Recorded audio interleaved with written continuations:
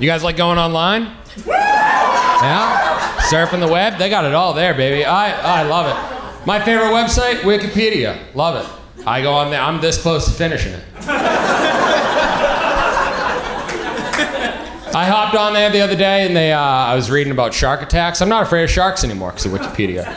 Sharks only kill 11 people a year. Lettuce killed more people.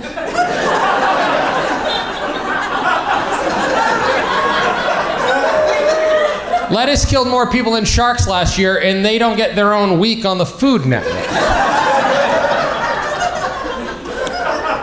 The fun thing about shark attack statistics is they'll tell you how many were provoked versus not provoked, which is just a fun way of saying they deserved it.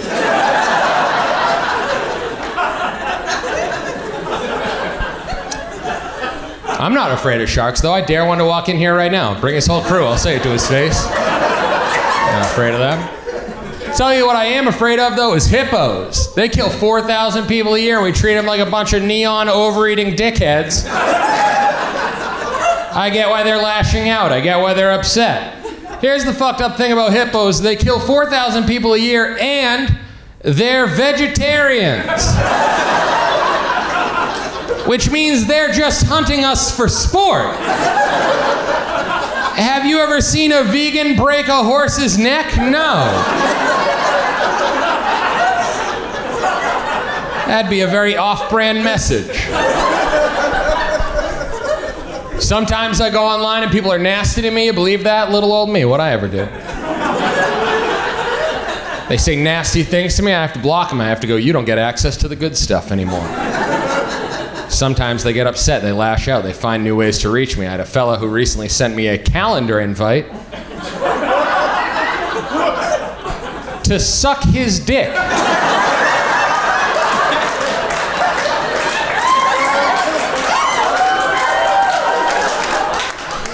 You little rascal. Bringing that to my doorstep. I knew exactly what I had to do. I hit him with a maybe attendant. Oh.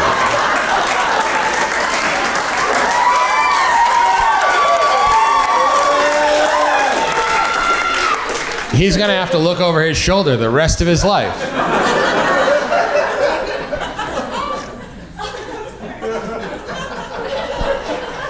I like sports. I'm a big sporty boy. You guys like the sports, huh?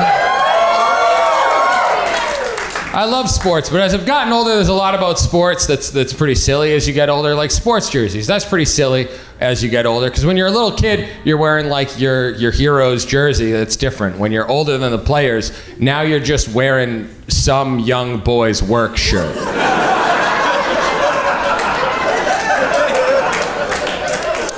You don't know that boy. Why are you wearing his work clothes?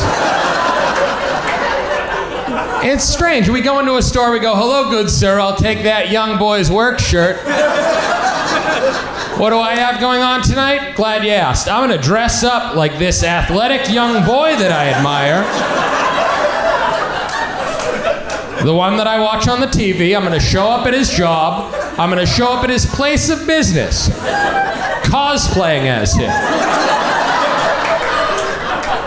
What am I gonna do while he works his shift? Well, I'm gonna get hammered. I'm gonna get shit-faced. Barely gonna be able to stand by the end of his shift. And then I'm gonna tell all the boys who work at the baseball factory in the other city what disgusting little pigs I think they are. So me and my dad have something to talk about.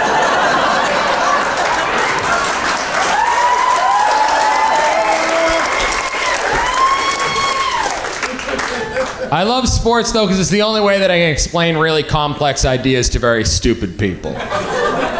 And I'm not saying all sports fans are dumb. I'm saying all dumb people are sports fans. You feel me? It's my Rosetta Stone for morons, so it's great. And I was recently at a sports bar. There was a gentleman, I use the term very loosely, but there was a gentleman who didn't understand why catcalling isn't a thing that you should do to another person. And I usually have a rule with verbs. If it has an animal's name in it, don't do it to a stranger. Right? Don't catcall a stranger. Don't leapfrog a stranger. Don't hogtie a stranger. It's a very good rule. It's never once betrayed me. But this jabroni at the end of the bar, he's got the audacity to question the rule. And he goes, oh, if a woman's dressed like that, she wants attention. Very stupid thing for this fella to say. And I scan him up and down. I see he's got his little football shirt on of his favorite little quarterback boy. And I did what I thought I was supposed to do. I grabbed him by his jersey and I threw him to the ground. And when he got up, he's white hot. He's mad. He goes, what the hell was that for? I go, well, with the way that you were dressed.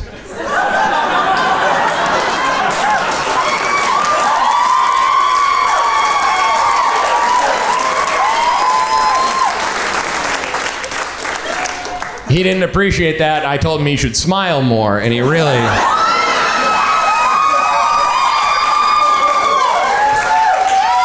He didn't like that. Any of you guys sluts? Huh. Whoa. If you're pro slut, make some noise. Hey. Even the amateur ones can clap along too. Hey, why not? What's this slut shaming business about? Have you seen this? They're shaming the sluts. You keep it up, they're gonna stop. Then you're gonna have a much bigger problem on your hands. A bunch of angry, horny people chasing you through the streets. Knock it off. All the best people in my life are sluts, even if they're not actively slutting. I think, the hoe is where the heart is, right? I don't think you can be a former slut. I think it's sort of like being a Marine or an alcoholic, You're always one because of the things you saw.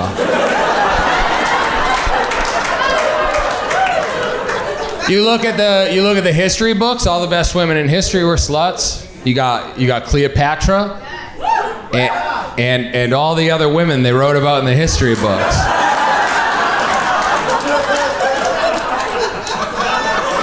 Some people will say Nancy Reagan now, and listen, I bet that lady sucked a lot of dick. I don't believe she sucked it well. I don't believe she sucked it well for a second. I think if we saw game footage of Nancy Reagan, it'd be like watching Bob Cousy play basketball. Where you'd just be like, she couldn't keep up with today's game.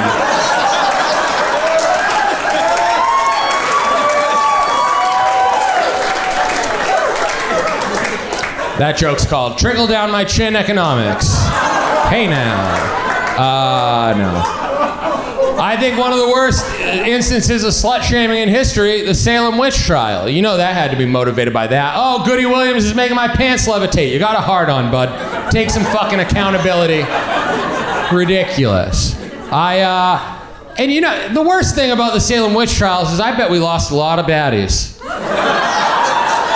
I bet we lost a lot of thickums to the Salem witch trial. They're throwing him in the tank. Oh, she's floating. She's a witch. Buddy, she's got fat titties and a fat ass. That ain't witchcraft, Bubba. That's just buoyancy. Get a physics book, you stupid pilgrim. Come on. I was walking around Hollywood the other day, and we got horse cops in Los Angeles, cops on top of horses. You seen this? Whose idea was this? I'll get there. I have a feeling you're gonna like this one. Who looked at these two things and was like, we gotta Megazord these two fuckers. We gotta put them together, horses and cops. Who looked at this animal, right? Who looked at this short-tempered animal, this short-tempered, easily startled animal, and said, I've got a brilliant idea. Why don't we put a bunch of them on horses?